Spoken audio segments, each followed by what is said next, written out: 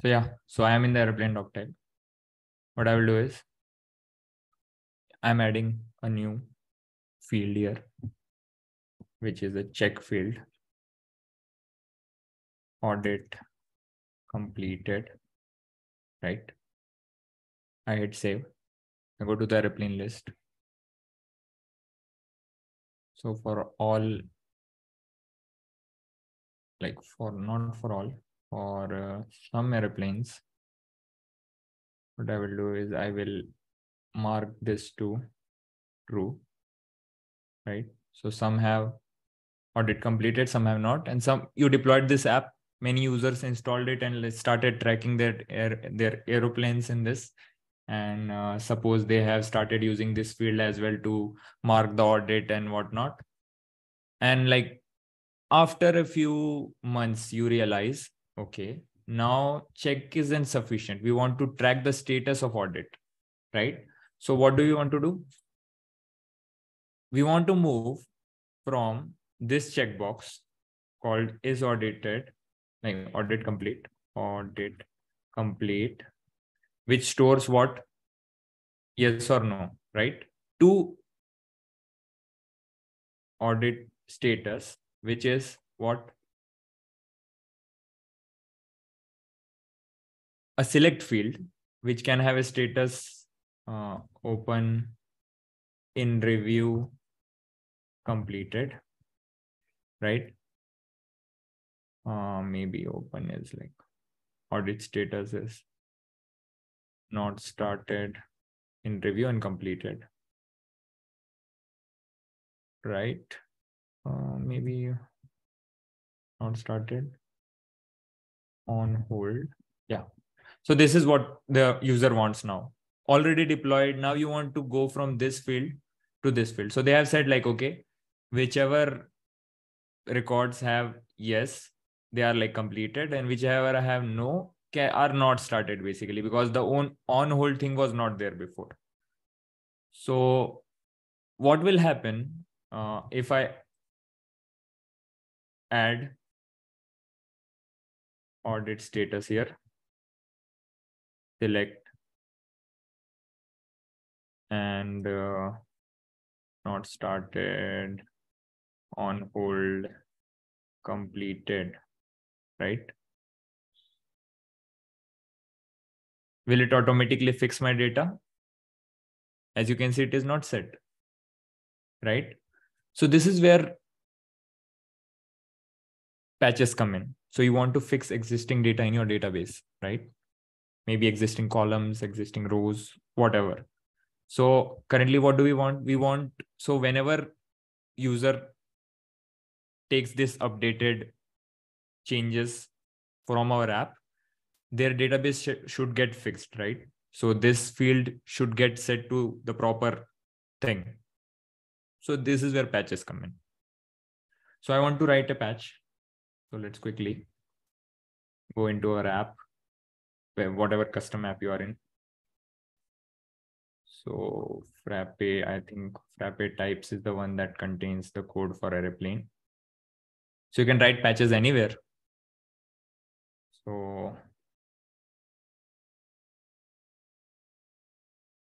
So I can write it anywhere. So since that patch is related to airplane, I will go in the airplane folder.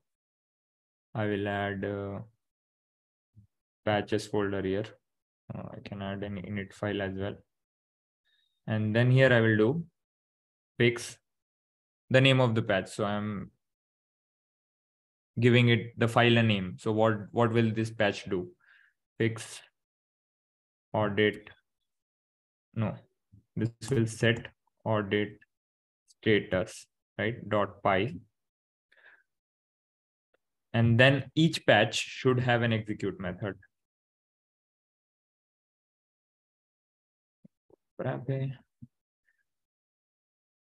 This is what will be called by Frappe when it is migrating. And patch are only called once. Like each patch is only called once on any site.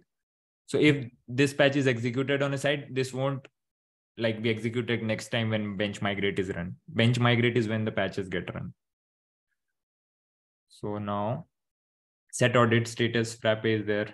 Now what do we want? So let's go to patches and find out more.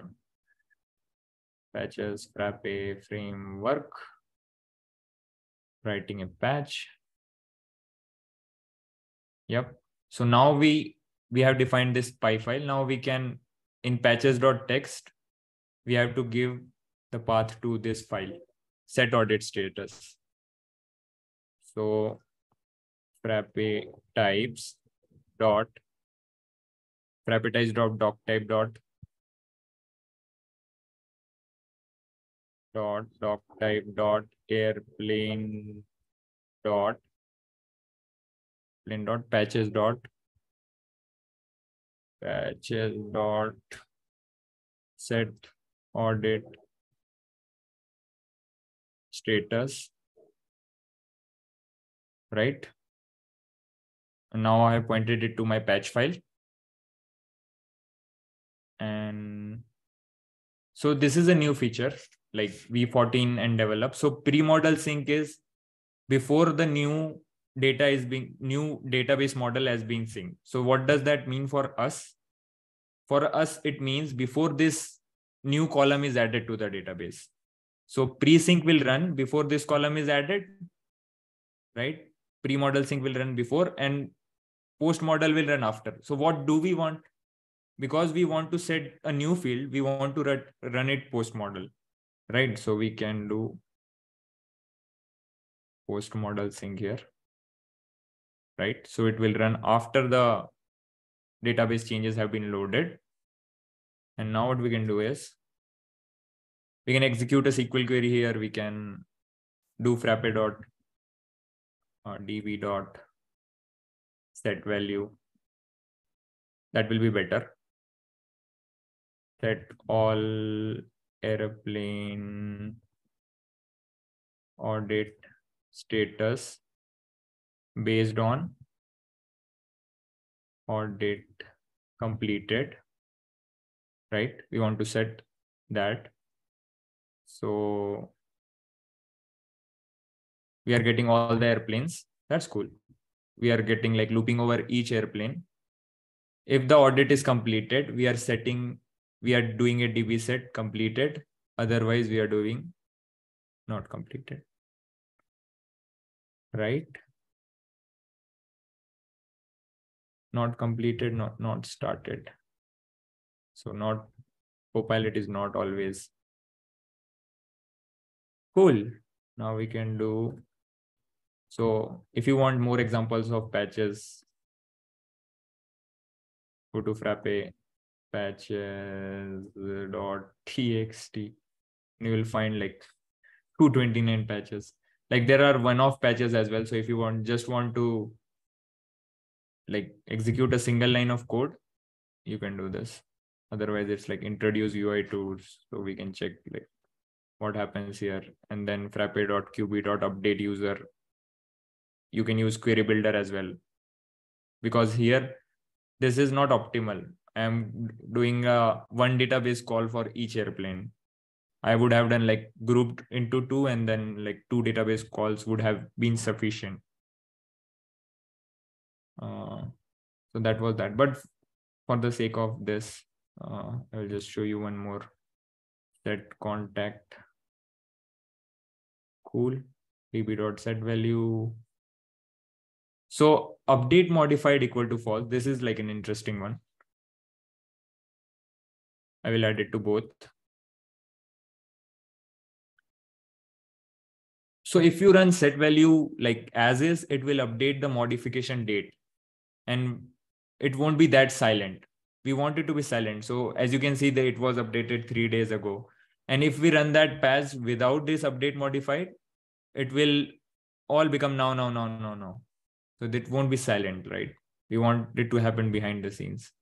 So this, and how do I run a patch? I can run a patch from the bench, or I can do bench migrate and it will automatically run this patch, whichever patch is not yet run. Bench dash site change makers migrate. Okay, failed.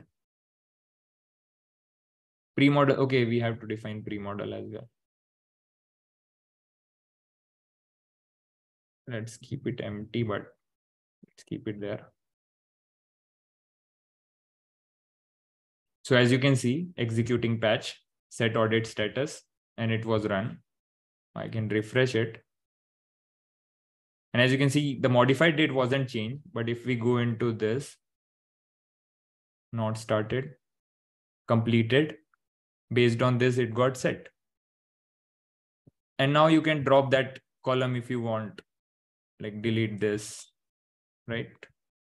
In a next commit or in the same commit also, like you can remove that column. Cool. Does this make sense? Now patches are clear. Why patches? Cool.